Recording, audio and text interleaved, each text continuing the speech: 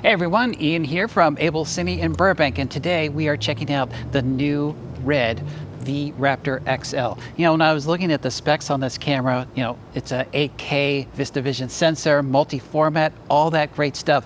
But what really caught my attention was the fact that this is a studio purpose-built camera, and RED has taken advice, they've listened to their DPs, they've listened to camera assistants, and this camera is really the culmination of listening to that feedback and incorporating things that we really love to have. We always loved how REDs were a component-based camera, meaning you could build it to make it purpose-built for the job you're doing, but this is a really cool build for studio. So in that light, I have brought it outside under less than ideal conditions because, hey, that's how we work, right? And I have tricked it out with things that I think in a studio build are pretty much necessities. So what I want to do is we'll do a cutaway and I want to show you how I built this up, and we want to talk about some of the feature sets in the camera. All right, so let's talk about powering up the camera before we talk about the other features. First of all, you're going to notice that I have a power cable plugged into the camera, and that's going to a VCLX block. So that VCLX block is now providing 24 volts into the camera. One of the nice characteristics of this camera is that you have a range of voltages that you can work with. So I could put anything from 19 to 34 volts into this. And here's the thing, I'm going to be moving over here. I don't want to have a battery block. I unplug it, I now have an onboard battery. This is a RED dual voltage battery, so it's 14 to 28 volts on there. And here's the beauty of that. Having that dual voltage means that now I've got that higher voltage going in. It means that everything is working on board. If you want to use a 12 volt battery on this 12 volt onboard, that's fine. Just remember your aux power outputs are not turned on. Okay, so most cameras with higher resolution, higher processing power are going to 24 volt anyway. So it's really not an unusual situation to start thinking about using the high voltage onboard batteries. Okay, so for now I'm gonna keep this plugged in. All right, so notice here I've got two Teradeks plugged into the camera. Why do I have that? Well, that's because I want to send one signal to a focus puller and I want to send a signal to the director. And here's where it really gets interesting. I have them as 1920 by 1080 outputs, and I can put a discrete look on each of those SDIs. So on SDI 1, I've got a 709 going to the focus puller. And on SDI number 2, I have a customized look for the director. So now he has the look, or they have the look that they want, and they can be in the headspace of storytelling. On the side of the camera are power outputs aux1 and aux2. These 2-pin connectors have maximum outputs of 3 amps and 1.5 amps respectively. They are isolated and fused. At the back top of the camera are 2 P-tap connectors.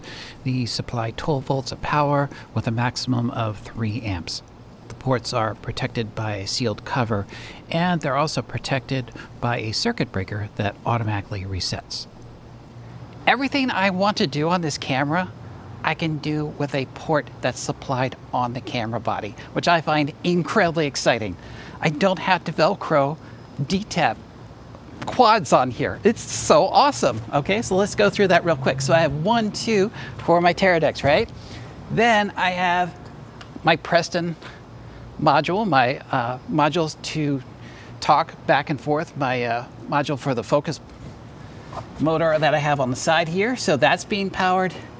And then I have my horns for my focus verification, my electronic focus, you could say, or my electronic focus measure. And then I also have an onboard small 7-inch monitor. So let's see, that's 1, 2, 3, 4, 5 things I have powered up. They all work on the camera body, and I don't have to Velcro stuff all over the camera body. That's so awesome. Thank you, RED, for doing that. Thank you for listening. And also, last but not least, I was building this, and the last thing I was putting on here is a zoom motor, okay? So I got a Microforce motor with my Microforce. I got a Haldane motor with my Microforce. I was like, oh man, I'm out of ports. I was so close. The dream was almost there. And then I realized I moved up to the front Oh man, there's 3 pins on the front that are 24 volt and run stop. So I can zoom and I can start and stop the camera through my microforce control. This is so awesome. This is what camera assistants want. They want lots of input and output on one camera body, so they don't have to reinvent the wheel every time they need to add a new accessory. So let's go set up a shot, and I'm going to show you another really interesting feature of this camera. All right, guys, so I've moved the camera into position. I want to talk about 2 things before we take a shot with the camera. First of all, news about calibrating the camera. This is big news.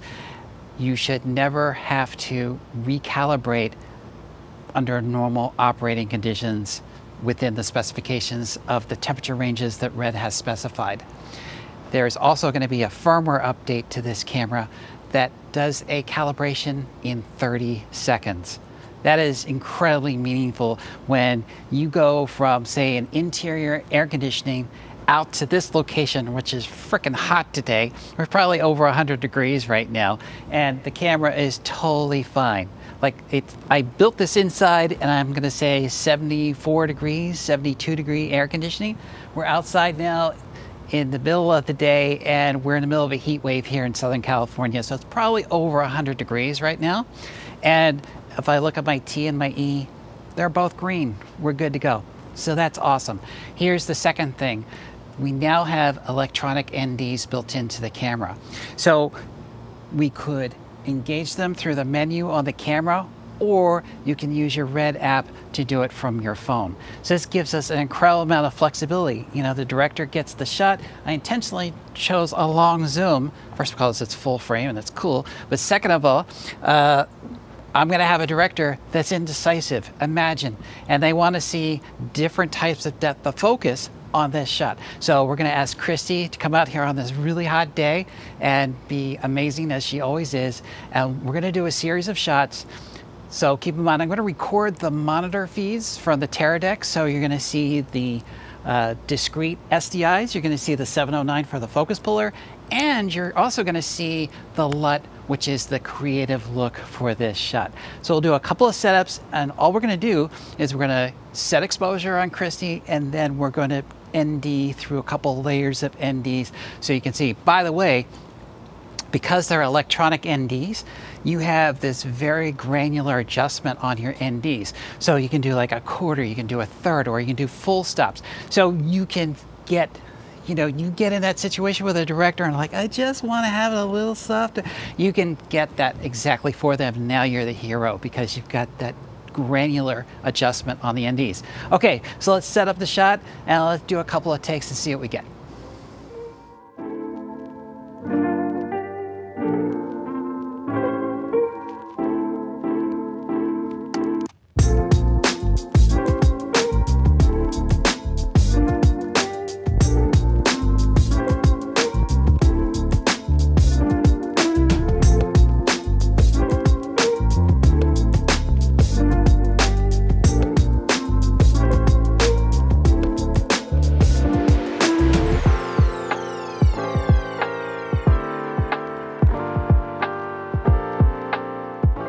That wraps up our look at the V-RAPTOR XL from RED Digital Cinema. Thanks for watching. We'll see you again soon.